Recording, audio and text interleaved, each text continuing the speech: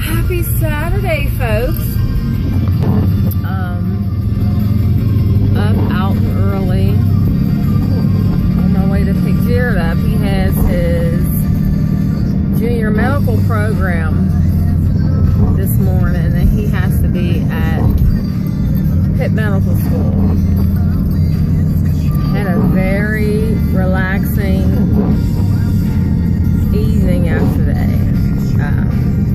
Stayed at my mom's so I can just kind of like breathe and so I can breathe and think, you know. That was good. I called him this morning to see if he was, you know, was up and getting himself together, and you could tell in his voice he missed me, but he didn't know how to take me because he knew I was so upset with him.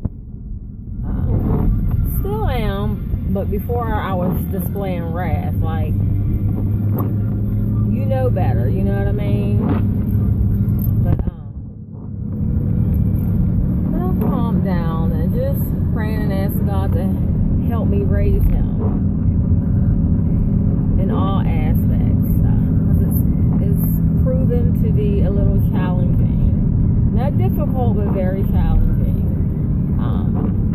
Just things I didn't expect to deal with from being my child, and you know, the things that we talk about, how I try to talk to him, things I share with him, the whole nine. So I'm thinking, like, if you're sharing these things and you're explaining, and okay, even if if I explain 5 things, maybe he'll do maybe 1 or 2, but even if he does it, it'll be sporadic. It won't be like a epidemic, you know.